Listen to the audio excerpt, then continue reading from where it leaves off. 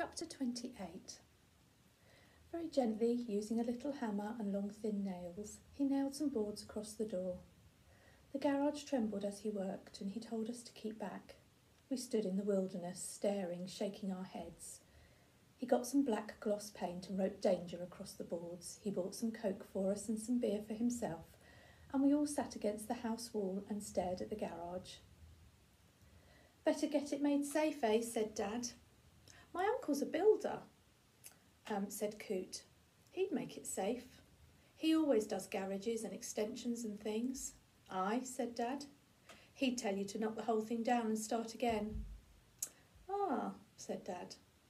"Aye, some folk fight to keep things that should have been smashed back years ago. That's what my uncle says." I looked at the garage and I imagined it gone. I saw the big emptiness that would take its place. "Aye," said Coot again. "He says the best jobs start with a massive sledgehammer and a huge old skip." He swigged his Coke.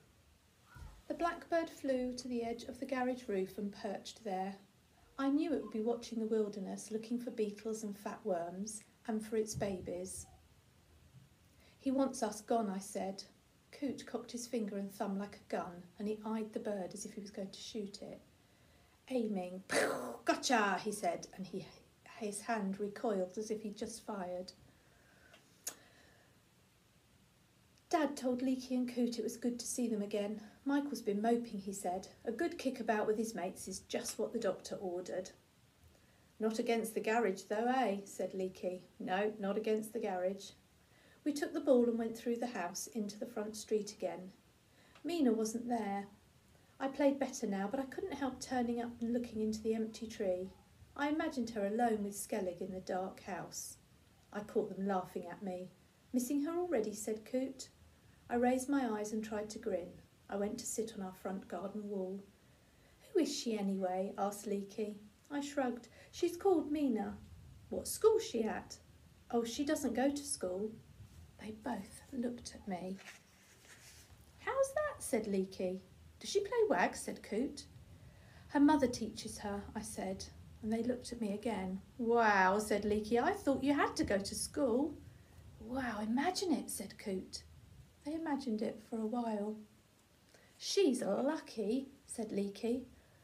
"But what's she do for mates then? Who's her friends?" "Oh, I don't know if I'd like to be stuck at home all day." "They think schools stop you from learning," I said. "They think the schools try to make everybody just the same." "Nah, that's rubbish," said Coot. "Aye," said Leaky.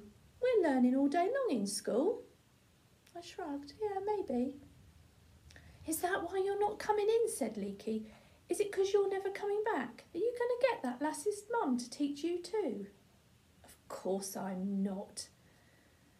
"But they are going to teach me some things," I said. "Like what?" "They're going to teach me to model with clay.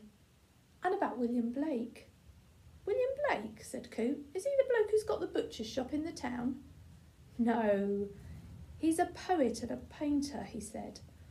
I said, "and he said that school drives all the joy out of life."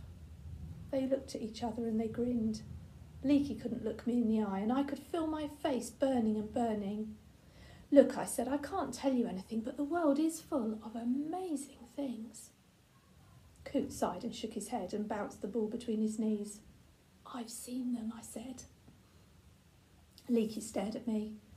I was imagining taking him through the danger door, taking him to Skellig and showing him. For a moment I was dying to tell him what I'd seen and what I'd touched. "There she is," said Coot. We turned together and there was Mina climbing into her tree again. "Ha, she's a monkey girl," said Leaky. Coot giggled. "Hey," he said, "maybe Rasputin's right about the evolution stuff. He could come round and look at her and see, look, monkeys still all around us."